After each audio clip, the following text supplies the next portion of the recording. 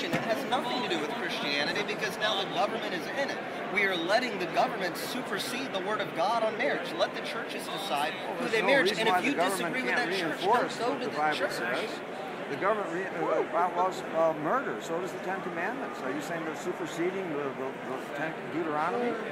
There's two distinct differences in that, and one is the fact that if I murder somebody, I'm using my freedom to infringe on somebody else's freedoms, but that's not what's going on with marriage. You're making that claim, but you're stretching it to an absurd degree. If two gay people get married, it doesn't interfere the sanctity of my marriage. It's violating the Christian law, but we have a right in this country not to be Christian. What is your definition of marriage? My definition of marriage is going to be whatever is defined by my religion, which is between a man and a woman, which is why I will not go to a church by my personal choice that would marry gay people.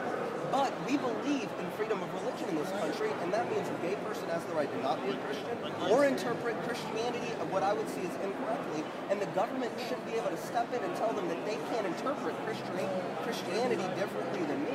We don't believe in freedom of religion between Methodist and Baptist and What about the government using law, like the civil rights acts, to go after owners, bed breakfasts, wedding photographers, stuff like that, who basically, if you don't serve... If it's your private property, you should have the right to discriminate, and the market will react, because I'm not going to go to Okay, good. At least you... I'll vote for him, okay? You got my vote, Bubba. Cool, I'm running for president in 2032, All right, I'll be on your cabinet or whatever. Well, no, like, look it up on YouTube. I do. I'm squad. Like, really do.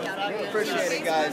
Actually, hey, I actually have a Facebook page, Right Mark Capitalism. Cool, thank you. Look us up. Yeah, thank you.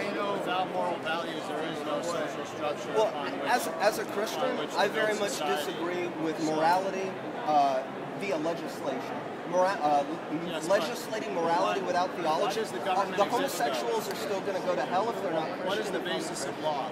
The basis of law? Yes. Are you talking about rule of law? Because rule of law refers to a limitation on government. What is the basis of a just law? The basis of a just law? Give me your definition.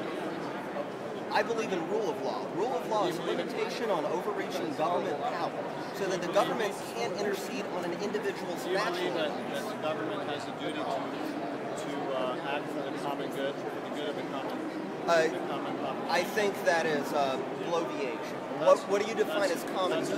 That's why the government Maybe socialism is common good. Isn't that how they sell it? The government does have an obligation to protect the institution of marriage once it's under attack. It has no obligation once it comes to under protect attack. anything but an individual's natural right. Well, marriage is an individual right.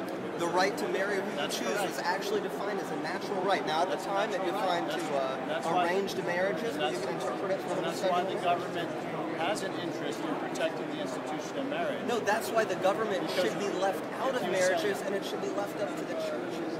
No. Because that is my right to choose whether I go to that church, whether I marry a man or a woman. That is a natural right. The right to marry who I please. That's correct. The husband and wife are the ones that contract the marriage. Now, see, the state recognizes it because it has to do with the very fabric of society. And once you say the state has to get out, and you have a movement that is destroying the very institution of marriage as a union between a man and a woman, then you're leaving the playing field open for the complete destruction of marriage, just like abortion. You say, well, the government should be out of abortion.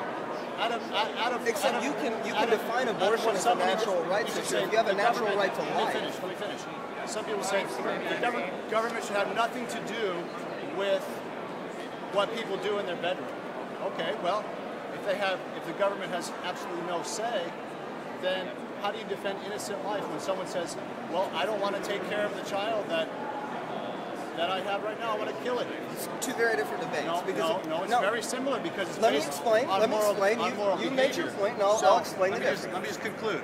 So therefore, a government who steps in and says, you can't kill an unborn child because you have the right to do that. It doesn't make it a right. If we're talking about natural rights, and we both agree on the natural right to life and liberty, liberty would apply to the gay marriage debate. I am free to marry who I please, even if your religion and my religion. The interesting thing is, we don't disagree religiously on gay marriage. Yeah, I let you speak. Marriage is only one thing. I let you